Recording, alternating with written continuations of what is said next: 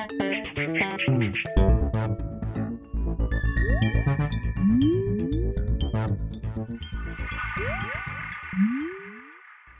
everyone and welcome to The Vortex, where lies and falsehoods are trapped and exposed. I'm Michael Vorse. There are really only two ways to live our lives: in the unerring certainty that there is a God, or in the belief that there isn't. While those who believe in God vastly outnumber those who choose to believe there is no God, most people on each side do share one thing in common.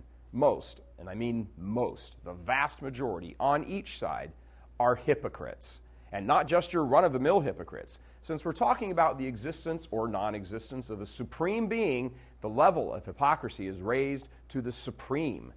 If people who worship God really believed in Him, the world would be a different place than what it currently is. And since self-professed Christians are by far and away the largest religion on the planet should look a lot different than it does. But the same is true for the atheist crowd. If they really believe there is no God, then they should be living lives entirely differently than they currently do.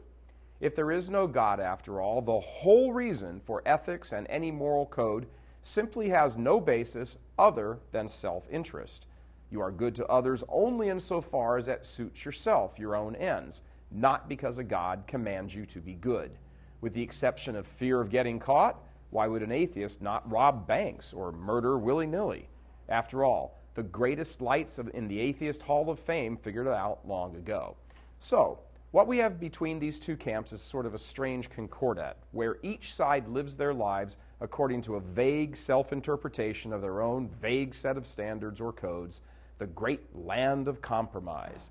But the compromise is not with each other, on each other's side, but with their own understandings of the truth. Christians do not live their lives as though Christ is God, and atheists do not live their lives as though God is a fairy tale. What we have in the end is a world full of extreme hypocrites, content to live lives of quiet politeness. If God exists, this is not the world He desires. If He does not exist, this cannot be the world the atheist would prefer to inhabit. But God does exist. So in the end, which side is the most disingenuous? For Catholics, who are the largest group among Christians, this is even more of an issue because of what we know and what we have been given. It was to no other group besides us that God Himself said, "You are the salt of the earth, but what if the salt loses its flavor? It is good for nothing else other than to be thrown out and trampled underfoot." We, every Catholic, each one of us, needs to ask himself this question and reflect on it deeply. How seriously do we believe? God bless you. I'm Michael Vorse. Please help us keep delivering these kinds of messages that so desperately need to be heard and acted on. Join RealCatholicTV.com today as a premium subscriber. Become immersed in the faith established by Jesus Christ. The Catholic Church is the only hope against evil because that is its God-given mission. As our Lord said, "Apart from me, you can do nothing." Join RealCatholicTV.com today as a premium subscriber and come to learn and love Christ more deeply.